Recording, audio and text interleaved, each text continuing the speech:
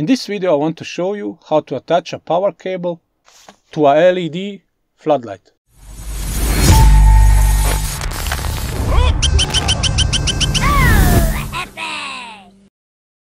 Here we have two new LED floodlights, 20 watts each.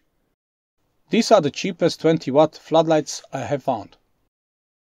The price of one is maybe $5 or $6. Let's unpack one. I open the package,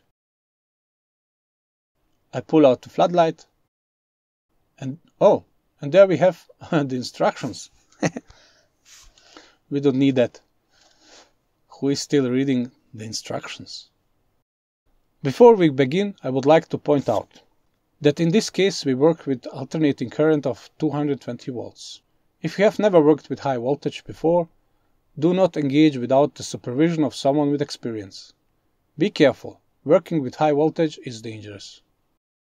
You are probably wondering why it is necessary to connect the cable to a brand new floodlight. Why isn't there one already? It would make sense to plug 3 wires into the socket, right?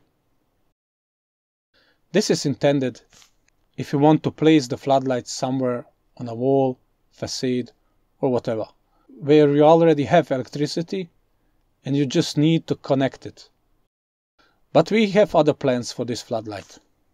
I want to connect 1 or 2 meters of cable with a plug so that if necessary, I can turn on the spotlight where I need it at the given moment. I will use a power supply cable from a computer. I cut off this plug, which is intended to be plugged into the computer's power supply unit. Then I peel off the black insulation with a scalpel, about 3 centimeters toward the end of the cable, in order to strip the 3 wires, from which I also peel off the insulation about 1 centimeter before the end. Then I twist the wire a few times and I fold it to make it thicker. Now I need 3 clamps. I insert the wire from the cable with the plug into the terminal and screw in the screws. Sort in following order: blue, brown, blue. Blue is neutral and brown is phase. Then I insert the wires from the floodlight and screw in the screws.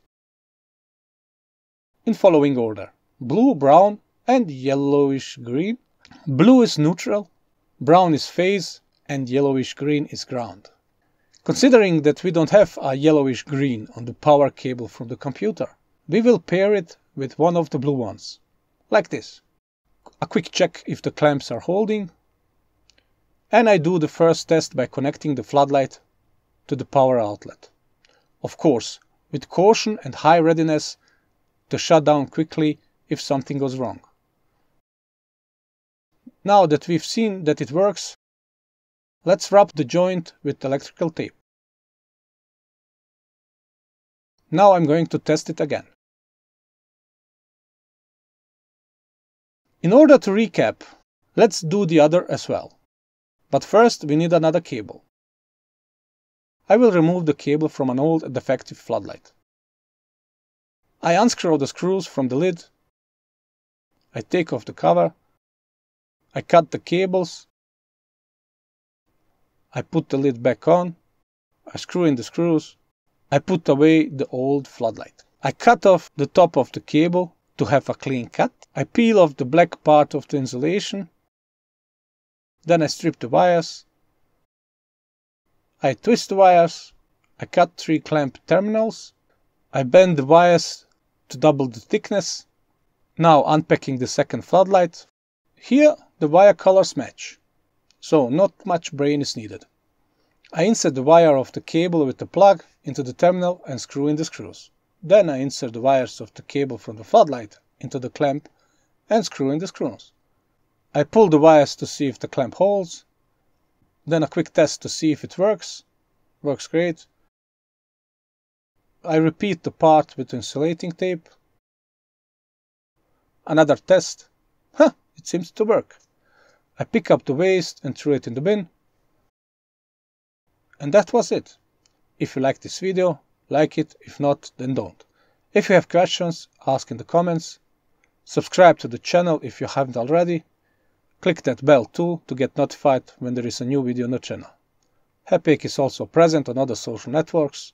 Links in the description of this video. Thanks for watching. Until the next video.